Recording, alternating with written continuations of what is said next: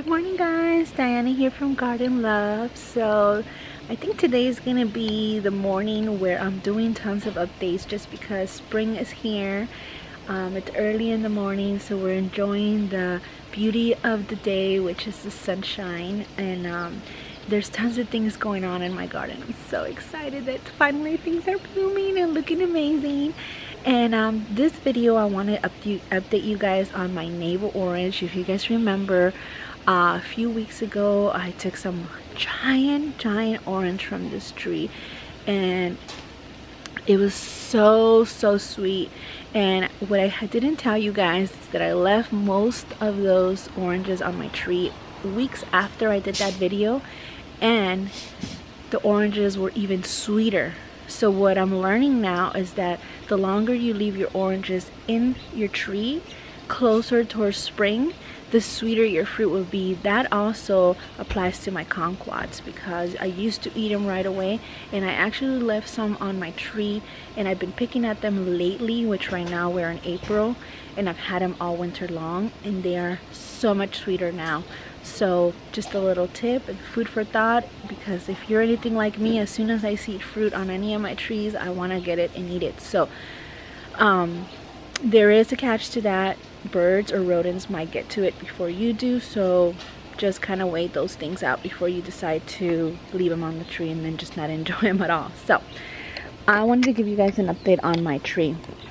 Now this was, I think I had about 10 fruits on this tree growing in a container, which is not bad.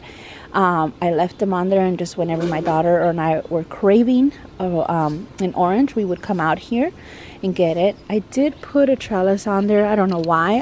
I'm considering growing this aspalair and retraining it. So I'm just gonna, regardless of where this tree goes, whether I do it aspalair or not, my yard is so small that it's gonna have to be leaning against a wall somehow, even if I just let it bush out. So that's what I'm doing. I'm gonna not let those branches go behind that trellis. But what I wanted to show you today is all these amazing blooms. I mean, if you look at this tree, basically every single branch has blooms. It's covered with them, and it smells amazing. For those of you who garden like I do, if you guys walk through the neighborhood and you smell that distinctive smell, you know it's a citrus tree, because the smell is just amazing. But as you can see, there is so many blooms everywhere. So I'm very excited to have more fruit next season than this season. Look at all of this. Amazing. Look at the beauty of the day shining through these beautiful flowers. And my neighbor has a tree next to us, and I want to show you how amazing his blooms are as well. Sneak peek. Look at that. It is completely loaded, just like my tree. Completely loaded. I'm gonna try to zoom in so you guys can see all these amazing blooms sitting on this tree. Amazing, guys. So I do see some bees. So I'm really excited that some of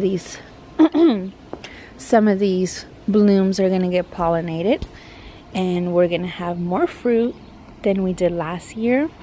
I am considering transplanting this tree because it's been here for about 5 years. So I am considering putting this in a wine barrel, so that way it has a little bit more space to grow, and hopefully it can hold